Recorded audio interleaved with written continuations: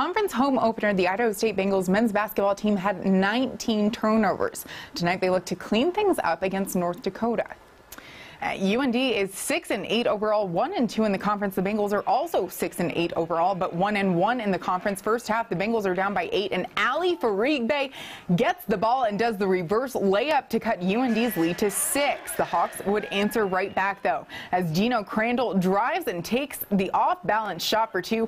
Later in the first, it's 22-14 UND with the lead, and Ethan Telfair looks like he's directing traffic, but then he says, nah, I'll take it myself with the reverse layup, and it's 22-16 UND. A little later, it's Telfair again with the pull-up jumper, and UND only leads by 4 now, and make that the Hawks only lead by 1 as Telfair feeds the ball to Ethan Lennox, and he hits the tray ball. It's 22-21 Hawks.